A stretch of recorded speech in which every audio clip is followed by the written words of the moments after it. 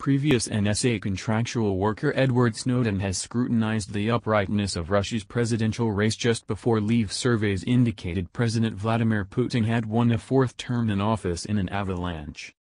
The vote stuffing seen today in Moscow and somewhere else in the Russian decision is a push to take the impact of 140+ million individuals, Edward Snowden said in a tweet. Request equity, request laws and courts that issue. Take your future back. Snowden, who has been living in Moscow since 2013, at that point connected to a clasp of one of the various rounds of claimed poll stuffing in Sunday's vote.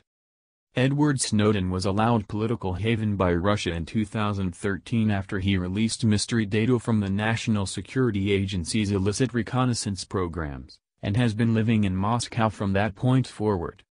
Fault-finders have hammered the Russian race as a sham, taking note of the Kremlin had prohibited resistance extremist and driving Putin adversary Alexei Navalny from the poll, and forced confinements on some decision screens.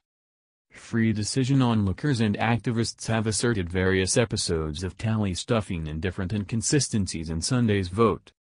The non-legislative decision-checking bunch Golo has hailed no less than 2,000 occurrences, including eyewitnesses being kept from observing voting areas. Vladimir Putin is currently set to stay in control until no less than 2024. He is as of now Russia's longest-serving pioneer since Soviet despot Joseph Stalin.